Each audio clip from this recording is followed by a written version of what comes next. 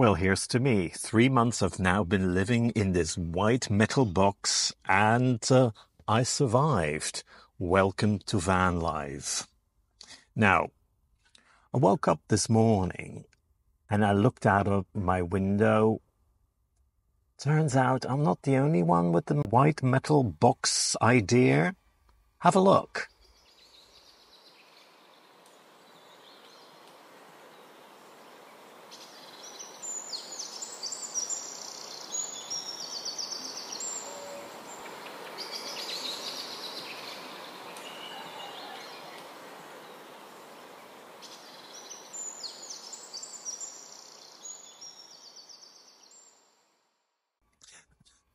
There's so many people, so many stories.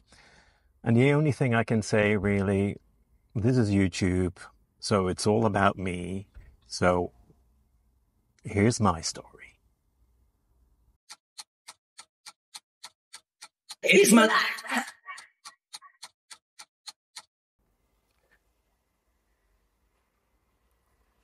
So for my 3-month anniversary, I thought I'd return to the place where actually my fate was decided. Here in Genova? What's it called? Gerona.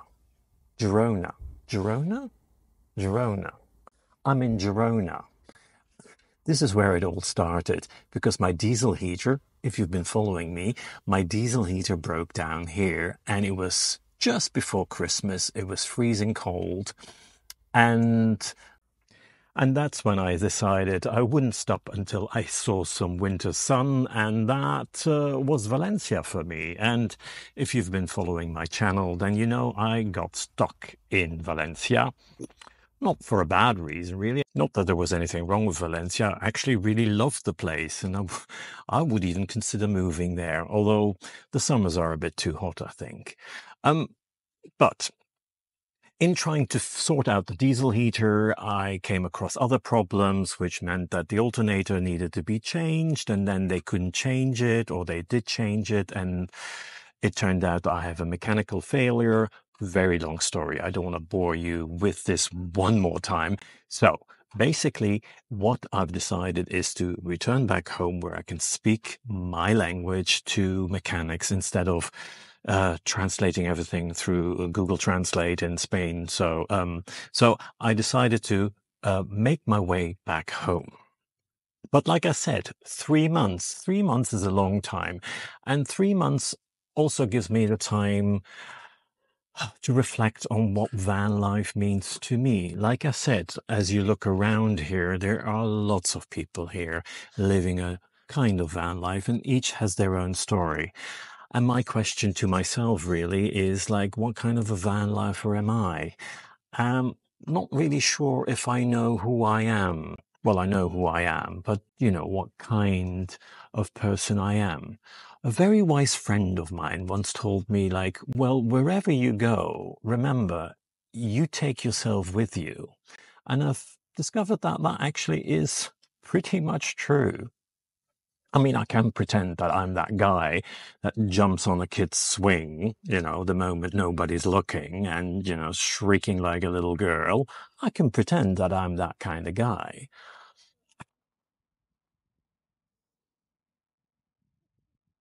I can also pretend that I'm the kind of guy that, you know, jumps on a bike and enjoys nature, you know, when the trees are in full bloom. I can pretend I am that guy. I can also pretend that I'm the guy that, you know, the minute he sees the sea, whether it's cold, hot, or whatever, he puts on his Speedos and jumps right in there. Because, hey, that's the kind of guy I am. Or I can pretend that I'm the kind of guy who just enjoys a free coffee at IKEA because I have a IKEA family card and the coffee's free. I'm all these people. And on the other hand, I'm none of these people. So I'm just trying to lead a day-to-day life. And in a van, you know, every day is different. Every location is different. So I was in Valencia, as you know, and I'm now trying to whisk my way back home in 300-kilometer increments. so I won't overstretch the alternator and I can get back home safely.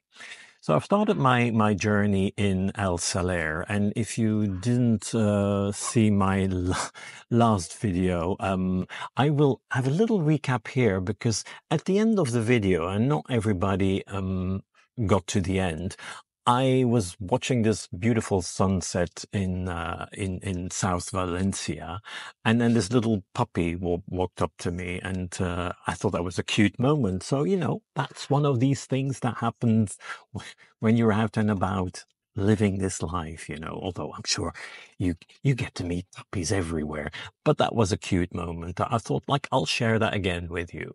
Now, after that beautiful sunset on an also very, very busy campsite. That's always the problem now. The weather is starting to pick up. We are in March now, and vans are appearing everywhere. So where in December and January, when I made a little weekend away to El Saler, I was there basically on my own. A couple of other people were there. Now in March, as you can see, it's getting busier and busier, and you're not alone anymore. So I need to learn to live with that. I am kind of a bit of a loner, and although the van life community is fun and all that, I don't like it. I don't like it. Too many people. I don't like it. Too many noises as well, which I'm very uncomfortable with. Anyway, so backtracking. So I was in El Saler, and then I thought, like, what would be my next move? My next move was Tarragona. Now, why Tarragona? Well, last year on a trip, I was stuck in Tarragona for some bizarre reason, and I went to this one place, and they served American pancakes with bacon and maple syrup, and they were so lovely, because they didn't really speak English that much. I mean, one of the guys spoke English, so they freaked out when I started asking questions about the menu. Anyway, they were so lovely to me that I thought, like, that's a reason to go back to Tarragona. Last time I didn't even visit the town at all, so this time I thought, you know what, I'll have a walkthrough. I'm gonna spend a couple of nights there, just two. And it was a parking lot, as you can see. No, apart from the lovely pancakes, which they served me, and I recognize some of the guys over there as well. I don't know if they recognize me because it's been a year, but they were very pleasant as usual, so I really enjoyed my meal there, but I also enjoyed town, and this time I made the effort of going round and, the usual churches, another Roman theatre. What is up with these Roman theatres in Spain?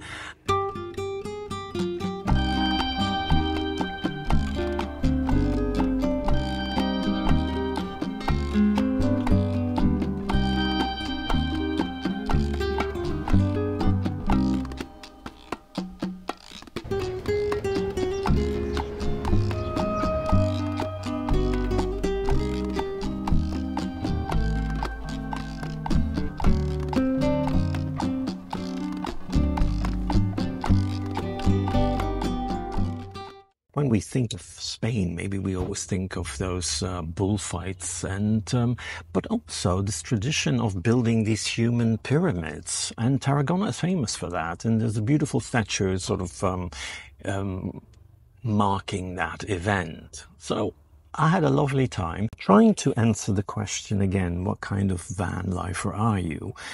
I am actually the van lifer who tries to avoid other van lifers, if that makes any sense. So in Tarragona, I really liked my little park up there. It was just a parking place where locals parked their cars when they went to work or when they went to the skating park next door. And I was just there on my own. I think it was the only foreign number plate. No, it wasn't gorgeous and it wasn't great to look at, but it was really quiet at night, very peaceful, so I could sleep. The motorway was just around the corner, but still that noise is kind of a white noise. It's kind of a soothing noise for me, rather than being on a busy parking lot where I am now, where there's dogs barking, there's people, slamming their doors at some bizarre time at night. There's people leaving at weird times. There's people arriving at weird times. That annoys me more than just standing on a parking lot in a town next to a couple of cars from the locals.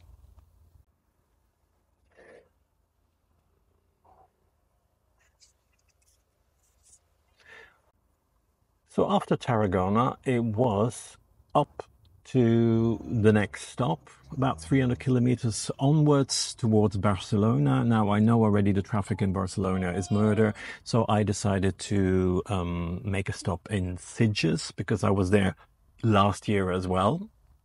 And my usual park up there as well. And now, as you can see, not glamorous at all. It wasn't busy, which was a good thing.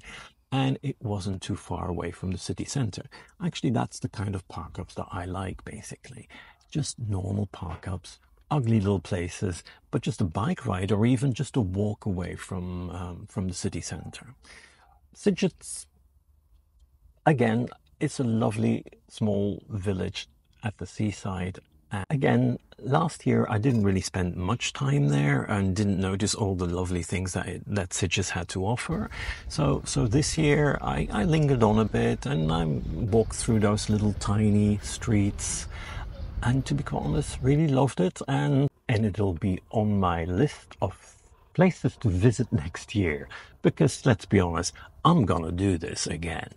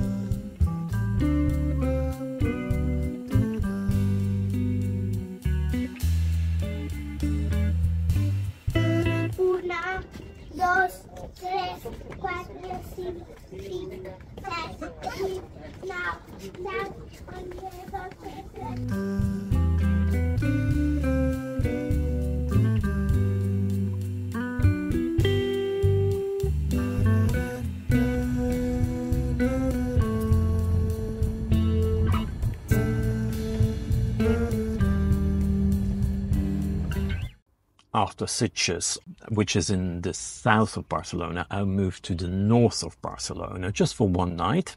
This is where reality strikes, basically. I had a lovely lunch at IKEA. There you go. It doesn't have to be a home-cooked meal, because I can't cook, to be honest. But I went to IKEA, had a lovely meal, had a lovely time. There was also a gym in Badalona. It is called Badalona, not Barcelona, but Badalona, which is to the north of Barcelona. I went to the gym there, had a shower, did the whole thing, charged all my phones and my batteries, did all that, and then moved on to my stop here, where I am today, Gerona. And as I mentioned before, this is where my trip truly started, in Gerona. Now, because it started in winter, I didn't give Gerona a chance at all. I just stopped here, decided, too cold, diesel heater not working, I'm out of here. So yesterday and today, I spent some more time in Gerona, and again, what a great place this is. Once the sun is out, as you can see, everything looks gorgeous, apart from the park. A friend of mine also pointed out that if you're a Game of Thrones fan, which I'm not, but don't tell anyone, but if you're a Games of Thrones fan, then you will recognize a lot of locations, because they used Gerona for a lot of the locations. So I went out there with my camera, and I shot most of the locations that I could find online. So if you're a Game of Thrones fan, a GOT fan, is that what you're called? If you are one, try and recognize the locations that they used and the ones that I filmed. I wonder if you could point out a couple of scenes that your favorite TV program used as location.